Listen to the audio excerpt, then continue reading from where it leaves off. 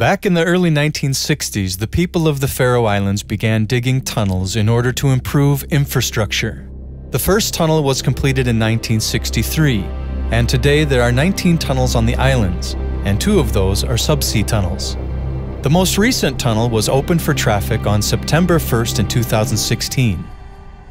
In 2014, the Faroese Parliament unanimously agreed to start construction of subsea tunnels between the islands of Streymoy and Eysturoy, and between Streymoy and Sandoy.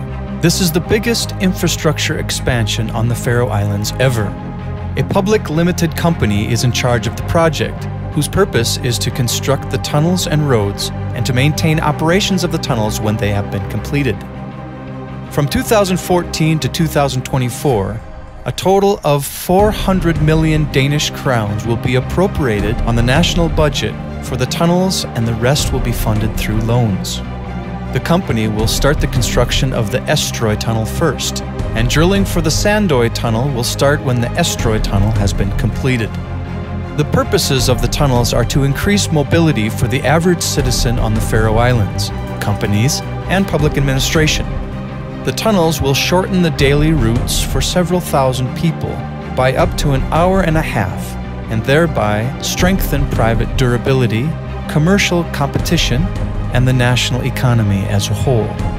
Half of all inhabitants of the Faroe Islands will live in an area where the driving distance will be near insignificant.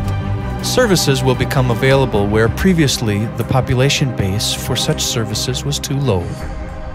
The tunnels will be repaid through toll fees. Experience from the Vuar tunnel and the Norøy tunnel show that traffic in the tunnels is greater than originally expected, and the growing number of cars ensures stable funding. Because of the Vuar tunnel and the Norøy tunnel, and now also the Eysturoy and Sandoy tunnels, some 90% of the inhabitants of the Faroe Islands will be connected through one network of roads. This is a tremendous step forwards for Faroese society as a whole, for businesses, culture, and for the people. The tunnel will connect both sides of the bay of Skálafjörður using 2 tunnels that connect to a roundabout under the seabed. The tunnel will be 2.2 kilometers long from the main road at Rókina in Saltnes to the roundabout, and the distance from Skekv at Strendur to the roundabout will be 1.7 kilometers.